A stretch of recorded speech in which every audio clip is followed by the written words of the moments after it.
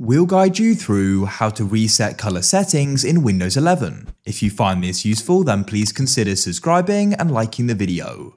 Perhaps you want to change some settings and you aren't happy with it, or you're just unhappy with the color anyway, and so you want to reset it and calibrate it so it's correct.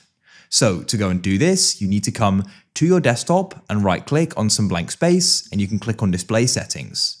What you then need to do is go and scroll down like so until you go and see the option for advanced display, and you can go and click there. Go and choose the display in the top right. If you want to do it for both of them, you'll need to do it for one at a time. You can come back here and select display 2 in a moment. And what you can then do is click on display adapter properties. You'll get this pop up and you can click on color management at the top, then click color management again, and you'll get this pop up.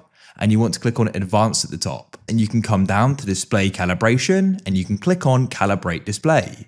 Now what we can do is go through this and calibrate it to get it to the correct color. So essentially we're recalibrating it and resetting it. So follow this through, it's super important. This will be different for you as we've got different displays.